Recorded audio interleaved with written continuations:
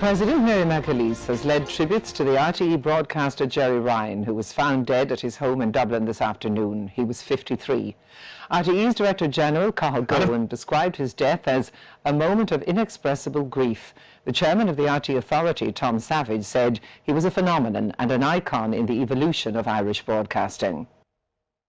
And a very good morning to you, Ryan, on the radio until midday. Good to have you with us this Monday. For over 300,000 people, his voice provided a soundtrack to their morning. Ryan on the radio could amuse, inform, sometimes shock, and always entertain. The news of his sudden death today has devastated his family and his friends. He was asked by Bill Donovan, the head of 2FM, would he go on in the morning and do talky stuff? And Bill mentioned it to me, and I just said, it works at night. It's a bit too risque for the morning. I don't think the Irish public are ready for that. I was completely wrong. Within 2 months he'd established himself as a major new force on Irish radio, and he never let go of that grip by being really honest and by being really funny.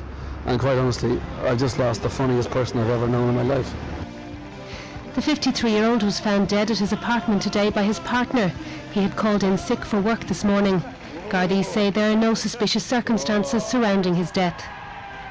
Gerry Ryan was the father of 5 children and frequently spoke about his family live on air, drawing on his personal experiences to build an incredible rapport with listeners. He was generous in his private life, generous in his public life, generous in terms of on radio, supporting other colleagues, and generous in terms of helping people. The sadness is that so many people knew him, and we will discover over the next few days, I think, a lot of people will be surprised of the breadth of people that actually counted Gerry Ryan as a good friend, and a lot of those were people who never actually met him. And it can be very difficult for a woman like yourself, because without insulting you, you have a timid sort of a voice. It probably would be hard for you to sound like you really mean business. I bet you find that quite difficult. Oh yeah, he just laughs at me. My 4-year-old just laughs at me. An innovative presenter who was able to move from incredibly sensitive topics to the most frivolous in the space of a 3-hour programme, Gerry Ryan was described today as a huge loss to Irish broadcasting. An extraordinary talent has been taken away from us. Somebody whose voice on radio defined a genre of radio broadcasting for us, has been 2FM for so long, and in very many ways was the voice of his own generation for all of the people who have been with him through his career in broadcasting, and who loved his irreverence and his energy, and it's just so shocking. He had his own particular style. He was very forthright, articulate, intelligent, witty, very direct, and one's memories of him are tinged with sadness now, but a recognition that he was a man of his time who brought a new style to broadcasting, highly popular, and he'll be sadly missed. There will be a special tribute programme to Gerry Ryan tomorrow morning on RTE 2FM between 10 and 12, and a book of condolence can be signed at RTE's radio centre from 12 to 6. Gerry Ryan's family has appealed for privacy this evening. He's survived by his wife Maura, from whom he was separated, their 5 children, and his partner Melanie. Sinead Crowley, RTE News. Gerry Ryan had worked in broadcasting for more than 30 years. He had presented one of Ireland's most popular weekday radio shows on RTE 2FM since 1988, as well as many television programmes. Gerry Ryan was born in Clontarf on Dublin's north side in 1956. He studied law at Trinity College, but his career took a very different path. After a stint in pirate and community radio, he joined Radio 2, now RTE 2FM, when it began in 1979. He soon became a part of their main nighttime lineup with Dave Fanning and Mark Cagney. Gerry Ryan from Radio 2, are we right? OK, let's go, and we start now. In 1988, the Gerry Ryan Show began.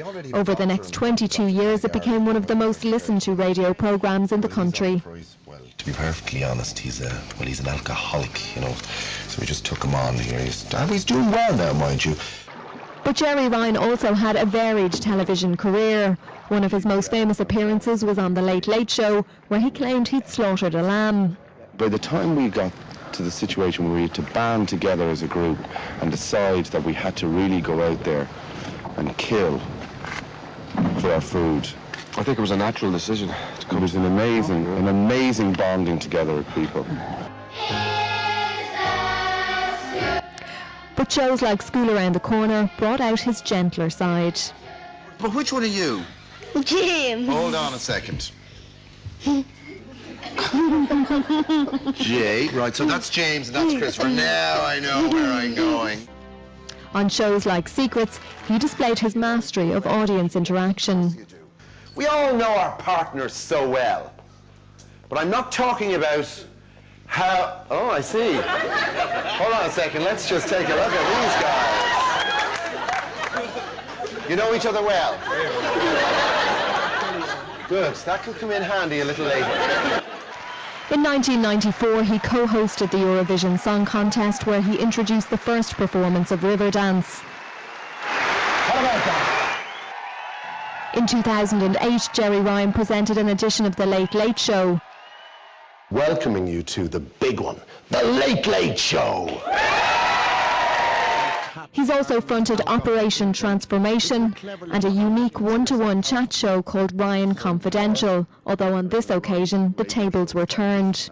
One of the things I wanted to do was make the language real, make it sound like the kind of conversation that you'd have over a pint in a bar or over a row at the dinner table. We had huge support at line management level in radio, which meant that fuck could be said.